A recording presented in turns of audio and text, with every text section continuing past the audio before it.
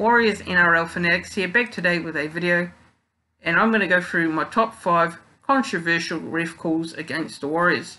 Now, starting off at number 5 on my list, and this was a game back in 2018 against the Cronulla Sharks at Mount Smart Stadium in Auckland, and this was where Ricky Latali threw a massive NFL forward pass that led to Edrick Lee crossing over in the corner for a try for the Sharks, and they went on to win the game against the Warriors in Auckland. Now, going through the replay, the highlights, the touch judge was right near that action, and the referee on field should have done better as well.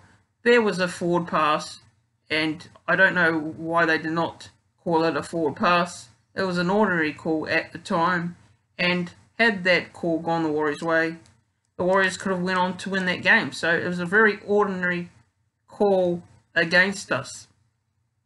Number 4 is the New Zealand Warriors versus the Melbourne Storm Anzac Day clash in Melbourne, and this was back in 2019.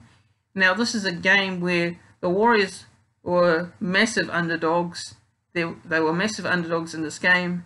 Melbourne Storm were going quite well at the time too, and this was always going to be a tough game and a tough ask to go up to Melbourne and be competitive, or at least get the result. And yeah, we were one stage surprisingly leading against the Melbourne Storm, 12 points to 10, with 5 minutes remaining, and a massive call in the game.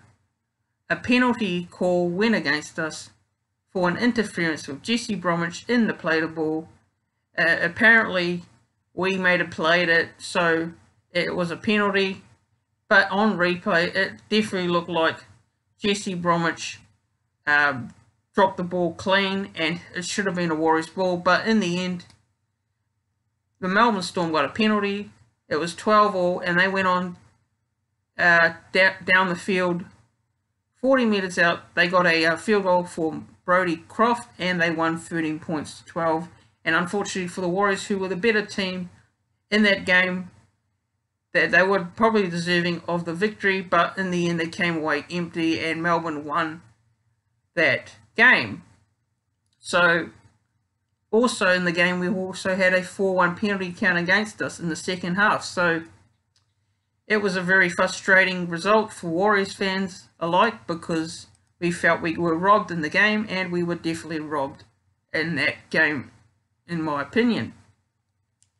Number 3 is versus the Parramatta Eels, round 18, 2019, and this was at Bankwest Stadium, and it looked like with 2 minutes to go, the Warriors were going to come from behind to beat Parramatta. Roger Tuivasa-Sheck, he threw a spectacular pass, and it was called forward to Jared Beale. Jared Beale's try was disallowed, and the Warriors lost the game in the end. So another call going against the Warriors. This was back in 2019, and this was a game where we could have won and kept our finals hopes alive. So yeah, another very, very disappointing referee decision going against us.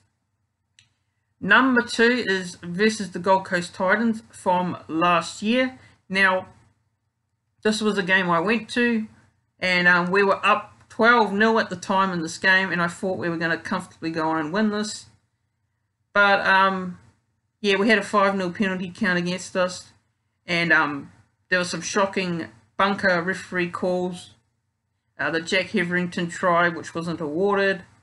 But still, yeah, we should have done better. We were up 12-0. We should have done better in that game. But, yeah, a few ordinary calls went against us for most part of the game. Number 1 versus Jazz Tevaga versus the Eels. This is another one against versus the Eels, but this was last year. The sin bin call against Nathan Brown. Jazz Tevaga apparently punched Nathan Brown, which I don't think was all his fault. I think Nathan Brown was part of that incident, but they said Jazz Tevaga deserved a sin bin for that, and Nathan Brown got nothing.